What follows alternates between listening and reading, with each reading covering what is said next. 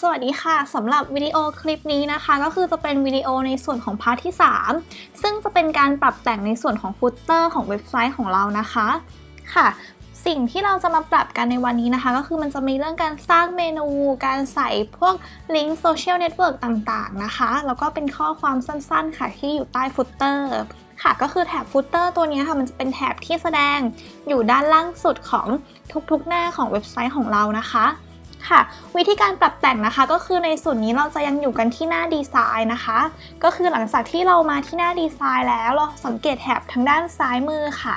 จะมีฟุตเตอร์อยู่นะคะก็คือด้านใต้ฟุตเตอร์เนี่ยค่ะเดี๋ยวเราจะมาเปิดวิดเจ็ตขึ้นมาให้ครบก่อนนะคะค่ะเดี๋ยวเราคลิกไปที่วิดเจ็ตเลยค่ะเป็นวิดเจ็ตของฟุตเตอร์ค่ะสำหรับกล่องที่เราจะมาเปิดเพิ่มกันนะคะก็คือจะมีในส่วนของ text นะคะถ้าท่านไหนเปิดอยู่แล้วก็ไม่เป็นไรนะคะก็คือจะมีในส่วนของ text นะคะแล้วก็เป็นของ social network ค่ะโอเคค่ะตอนนี้เราก็จะได้วิดเจ็ตนะคะที่เราต้องการเนี่ยค่ะครบแล้วส่วนถัดไปนะคะก็คือจะเป็นในส่วนของการใส่ข้อความค่ะเดี๋ยวเราจะมาใส่ข้อความที่ฟุตเตอร์กันนะคะค่ะวิธีการใส่ข้อความเหมือนเดิมค่ะเราสังเกตดูมันจะมีคำว่า text อยู่นะคะให้เราคลิกเข้าไปที่ข้อความตัวนั้นได้เลยค่ะแล้วก็เลือกเป็น edit text ค่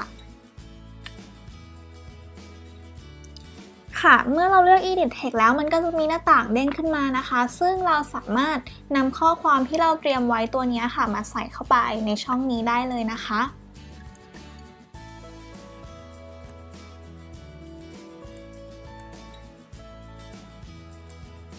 ค่ะเมื่อนำข้อความมาใส่แล้วก็สามารถปรับสีตัวอักษรปรับขนาดปรับประเภทฟอนต์ได้เลยนะคะตามที่เราต้องการเลย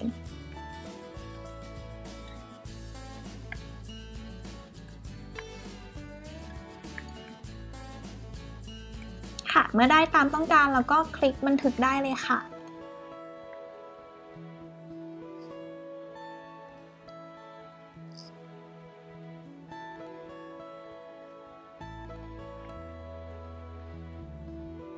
โอเคค่ะหลังจากที่เราคลิกบันทึกเรียบร้อยแล้วนะคะเราก็จะได้ข้อความแสดงขึ้นมานะคะตามหน้าตาที่เราใส่ไปเมื่อสักครู่ค่ะส่วนถัดไปที่เราจะมาดูกันนะคะก็คือจะเป็นในส่วนของการตั้งค่าฟุตเตอร์เมนูค่ะก็คือเดี๋ยวเราจะมาใส่เมนูที่ฟุตเตอร์กันนะคะค่ะสำหรับฟุตเตอร์เมนูตัวนี้นะคะตอนนี้อย่างฟุตเตอร์เมนูที่เห็นตอนนี้จะมีอยู่4เมนูนะคะก็คือมี Home Gallery Article Contact Us สำหรับท่านอื่นอาจจะเป็นเมนูอื่นที่อาจจะไม่เหมือนกันนะคะแต่ก็ไม่เป็นไร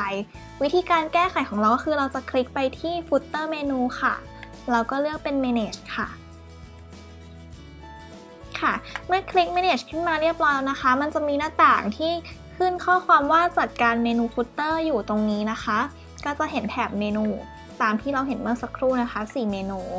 ซึ่งตรงนี้นะคะเราสามารถลบเมนูพวกนี้ทิ้งออกไปก่อนได้เลยค่ะก็คือสามารถลบด้วยการคลิกที่รูปถังขยะด้านหลังได้เลยนะคะ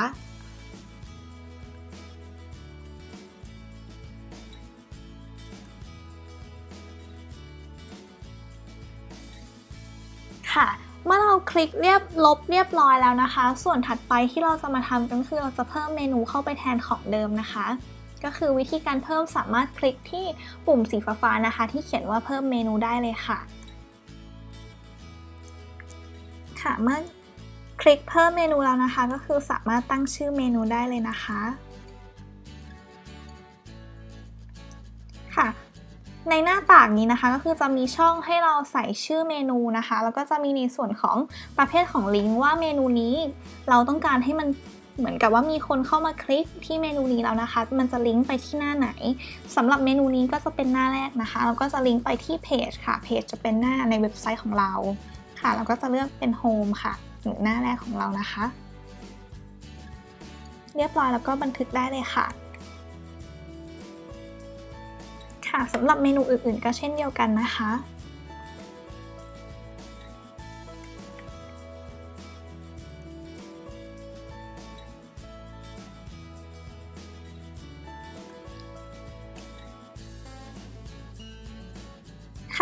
สำหรับท่านไหนที่อาจจะยังไม่ได้มีหน้า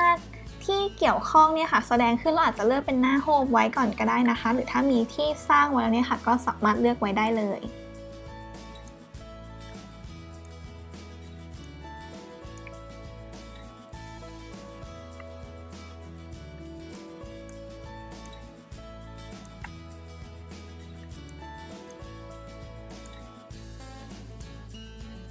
ค่ะเมื่อเราใส่เมนูครบเรียบร้อยแล้วก็สามารถคลิกปิดหน้าต่างนี้ไปได้เลยนะคะหรือว่าถ้าในอนาคตเรามีการสร้างหน้าเพิ่มหรือมีการเปลี่ยน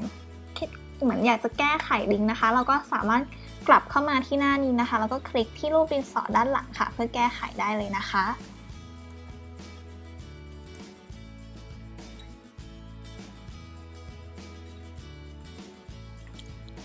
ค่ะอันนี้ก็คือจะเสร็จสิ้นในส่วนของการใส่ฟุตเตอร์เมนูเรียบร้อยแล้วนะคะ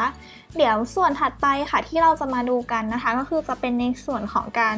ตั้งค่าลิงก์ที่เชื่อมต่อกับโซเชียลเน็ตเวิร์กนะคะค่ะสังเกตดูแล้วก็จะมีไอคอน Facebook อยู่แล้วเนาะตอนนี้ถ้าเรามีช่องทางการติดต่ออื่นๆที่อยู่บนโซเชียลเน็ตเวิร์กค่ะต้องการเอามาใส่ก็คือเราสามารถคลิกไปที่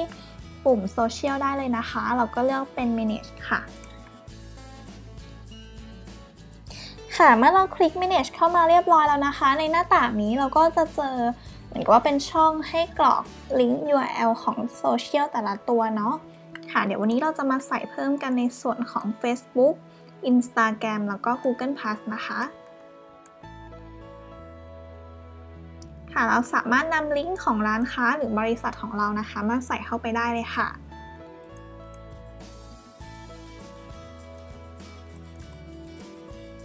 ค่ะเมื่อใส่เรียบร้อยแล้วก็สามารถคลิกบันทึกได้เลยนะคะ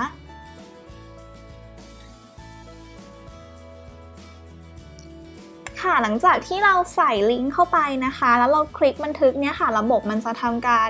ดึงไอคอนที่เป็นไอคอนของโซเชียลเน็ตเวิร์กตัวนั้นนะคะมาแสดงให้เราเลยโดยอัตโนมัติ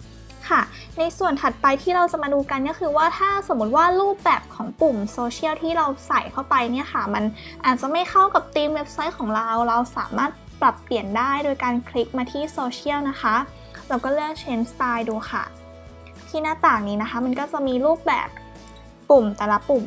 ให้เราเลือกดูนะคะก็คือสามารถลองเลือกดูได้เลย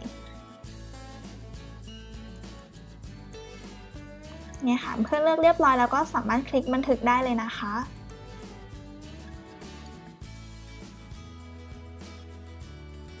นี่ค่ะเราก็จะได้ตามที่เราต้องการแล้วสำหรับตัวข้อความเหมือนกับว่าเป็นรูปแบบฟอนต์นะคะของตัวฟุตเตอร์เมนูก็เหมือนกันเราสามารถคลิกที่ฟุตเตอร์เมนูนะคะมันก็จะมีให้เราเลือก Change Style อยู่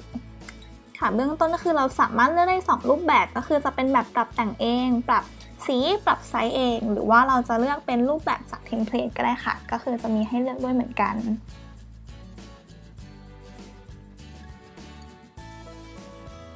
ค่ะเมื่อเราเลือกได้ตามที่ต้องการเรียบร้อยแล้วนะคะก็ลองคลิกบันทึกเพื่อดูการแสดงผลได้เลยค่ะ